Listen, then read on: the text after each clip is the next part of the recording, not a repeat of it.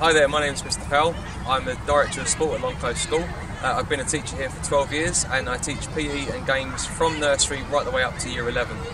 In early years we look at many of the fundamental skills that the pupils are going to need later on in their PE careers.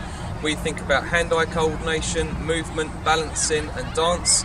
We do it through many fun different stories and we think about all the things that the pupils are going to need later on. We look at lots of athletic skills and we help the pupils become more confident in the way they move, in the way they interact with different objects, balls and other individuals as well. And we try and give them as many fun experiences as we can in their PE lessons, which they have once a week for half an hour to an hour every week.